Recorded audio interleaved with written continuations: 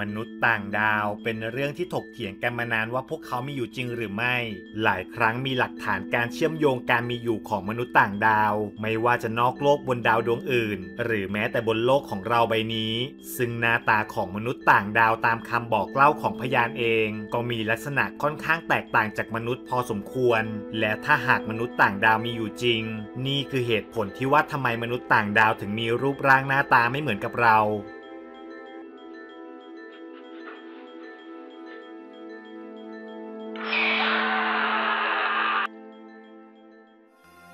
1. ดวงดาวของพวกเขามีแรงดึงดูดที่ต่างจากโลกแรงดึงดูดเป็นปัจจัยสำคัญที่มีผลต่อการพัฒนาสิ่งมีชีวิตดังนั้นการที่สิ่งมีชีวิตใดก็ตามเติบโตมาในแรงดึงดูดที่มากกว่าหรือน้อยกว่าบนโลกก็จะมีลักษณะทางกายภาพที่แตกต่างกันออกไป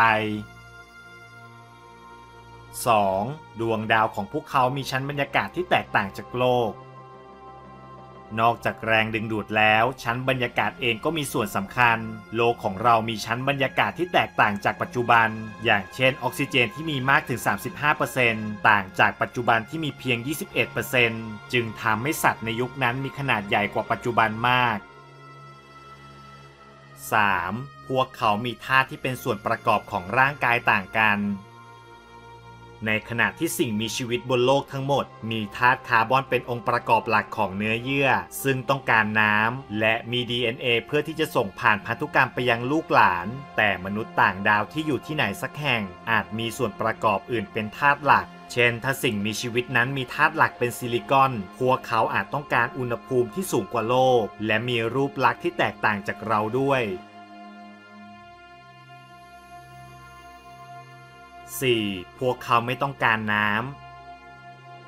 ำสืบเนื่องจากข้อที่ 3ในขณะที่มนุษย์ตามหาน้ำบนดวงดาวต่างๆเผื่อว่าจะเจอสิ่งมีชีวิตอาศัยอยู่บนดาวดวงนั้นแต่ในทางกลับกันมนุษย์ต่างดาวอาจไม่ต้องการน้ำในการดำรงชีพอยู่เลยก็เป็นได้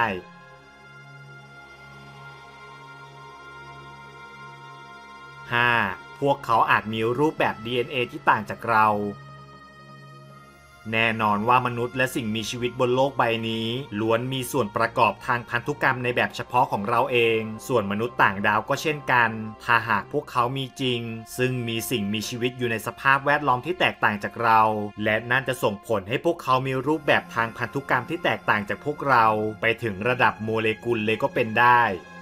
6. พวกเขาวิวัฒนาการบนสภาพแวดล้อมที่ต่างจากเราในขณะที่สิ่งมีชีวิตบนโลกเติบโตมาในสภาพแวดล้อม5แบบได้แก่ทุนดราทุ่งหญ้าทะเลทรายทะเลและป่าไม้ซึ่งมีแค่บนโลกใบนี้เท่านั้นแต่ในดวงดาวอื่นๆที่มีสภาวะแวดล้อมที่แตกต่างกันโดยสิ้นเชิงการวิวัฒนาการที่ผ่านสภาวะแบบนั้นจะทำให้เกิดสิ่งมีชีวิตในรูปแบบที่แตกต่างจากเราแน่นอน 7.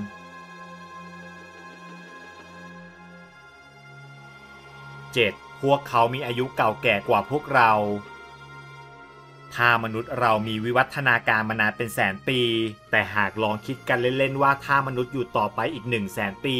พวกเราจะมีหน้าตาแตกต่างจากเดิมหรือไม่แล้วถ้าสมมุติว่าถ้ามีดวงดาวอีก1 ดวงที่เหมือนโลกทุกอย่างแต่พวกเขาอยู่มานานนับพันล้านปีแล้วล่ะพวกเขาจะเปลี่ยนแปลงไปมากสักแค่ไหน 8. พวกเขาอาศัยอยู่บนดวงดาวที่โหดร้ายดวงอาทิตย์เป็นส่วนสำคัญอย่างยิ่งสำหรับการใช้ชีวิตบนโลกแต่ถ้าหากดวงดาวที่พวกเขาอาศัยอยู่มีระยะห่างจากดาวฤกษ์ของพวกเขาไกลกว่าหรือใกล้กว่าพวกเราพวกเขาอาจต้องเผชิญกับสภาวะร้อนจัดหรือหนาวจัดในแบบที่มนุษย์ไม่มีทางทนได้ซึ่งแน่นอนว่าสิ่งมีชีวิตจะมีวิวัฒนาการเพื่อให้รอดพ้นมาได้และย่อมมีลักษณะที่เปลี่ยนไปไม่เหมือนกับพวกเราแน่นอน 9. พวกเขาอาจไม่ใช่สิ่งมีชีวิตที่มีเลือดเนื้อถ้าให้พูดตรงๆก็เหมือนกับพวกหุ่นยนต์นั่นเองอาจจะด้วยปัจจัยอื่นๆอย่างเช่นพวกเขาถูกสร้างขึ้นมาหรือเป็นการเอาตัวรอดในสภาพแวดล้อมบนดวงดาวของพวกเขาจึงมีความเป็นไปได้ที่กายเนื้อของพวกเขาอาจเหมือนกับหุ่นยนต์ที่เราเคยจินตนาการกันมาโดยตลอด 10. อะไรก็เกิดขึ้นได้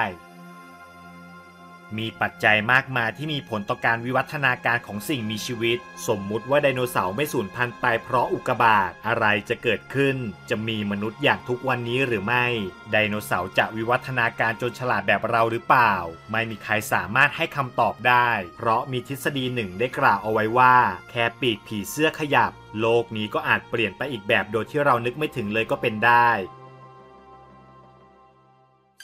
ดูจบแล้วอย่าลืมกดติดตามและกดกระดิ่งเพื่อแจ้งเตือนทุกครั้งที่มีคลิปใหม่จะได้มาดูคลิปใหม่ๆก่อนใครและฝากกดติดตาม Facebook เพื่อพูดคุยและรับฟังสาระความรู้ได้ที่นี่กับ Animal Present